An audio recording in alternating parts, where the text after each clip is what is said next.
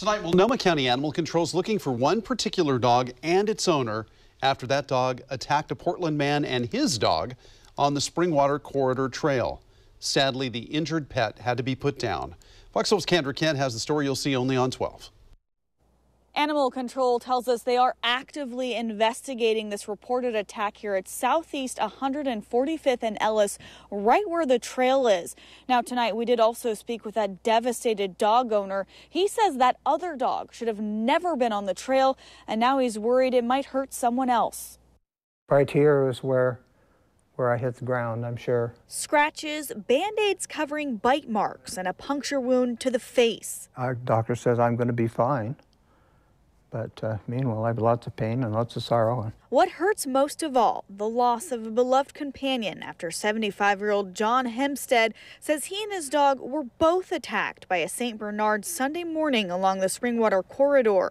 Hempstead says his 5-year-old Sheltie named Jasmine didn't stand a chance after the St. Bernard pulled its leash loose from its owner and lunged. He was airborne at me, threw me like 10 feet into the brush.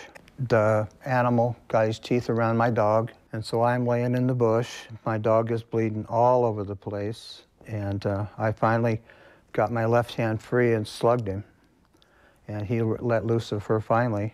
Hempstead says he didn't have time to confront the dog's owner or try to get her information.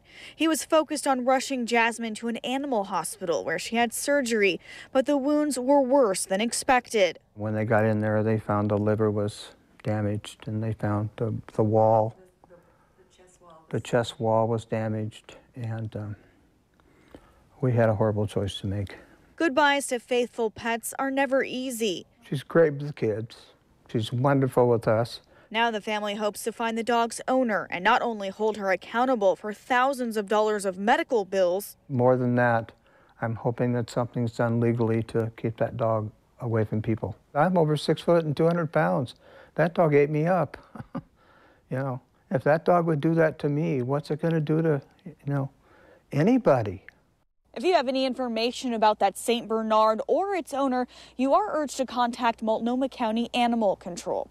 Reporting tonight in Southeast Portland, Kendra Kent, Fox 12 Oregon.